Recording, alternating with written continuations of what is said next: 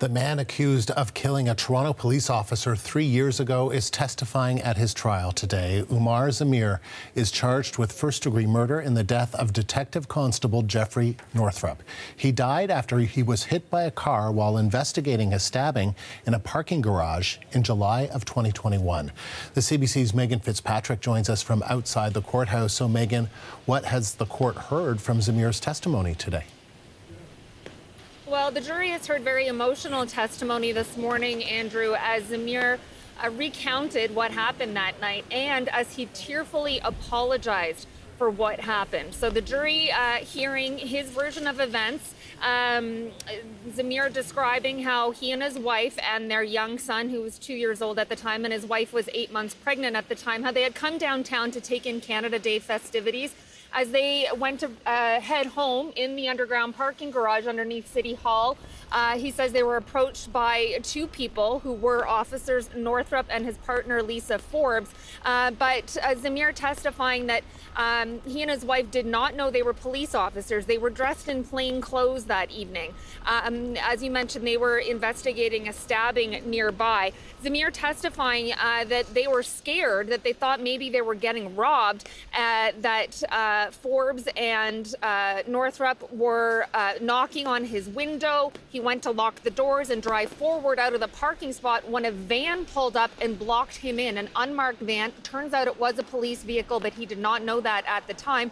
That made him even more scared, he testified, and he then reversed out of the parking spot and drove away. He said he did not hear anything. He says when asked if he felt anything, he said he recalls feeling what may have been a speed bump as he drove away. He drove towards the exit of the parking garage where he was stopped by the exit gate, and he says he was then rammed from behind by another vehicle. That was the police vehicle going after him, and a man then approached him on the driver's side with a gun drawn, ordering him to get out of the car. That officer was also not wearing a uniform.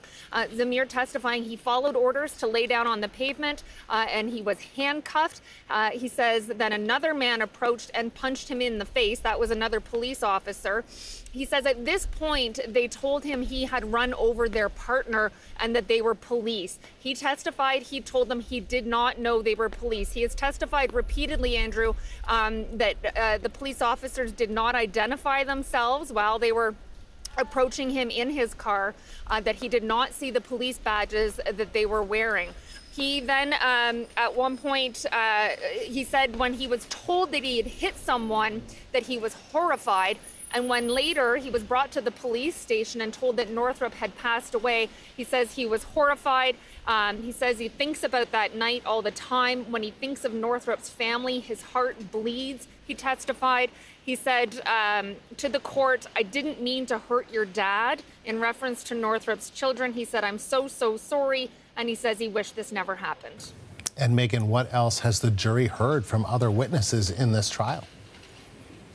Yeah, the trial's been going on a few weeks now. Zameer's wife has testified. Lisa Forbes, Northrup's partner, has testified, as well as two other police officers who were on scene that night, as well as two collision reconstruction experts. And the jury's heard conflicting accounts, Andrew, of what happened that night. The Crown's case is that Zameer deliberately ran Northrup over and that the police officers had identified themselves. He tells the opposite story, saying he did not know they were police officers. They did not identify themselves, that they were scared, thinking they were getting robbed, and that's why they drove away in their vehicle. So he is on the stand today, Zameer, for the second time. He started testifying on Tuesday. There was no court yesterday. His testimony continues today. It's sometimes rare for an accused to testify in his own defense in a murder trial. The onus is on the Crown to prove the case. He is now under cross-examination that could last the rest of the day. Megan, thank you. The CBC's Megan Fitzpatrick, live in Toronto.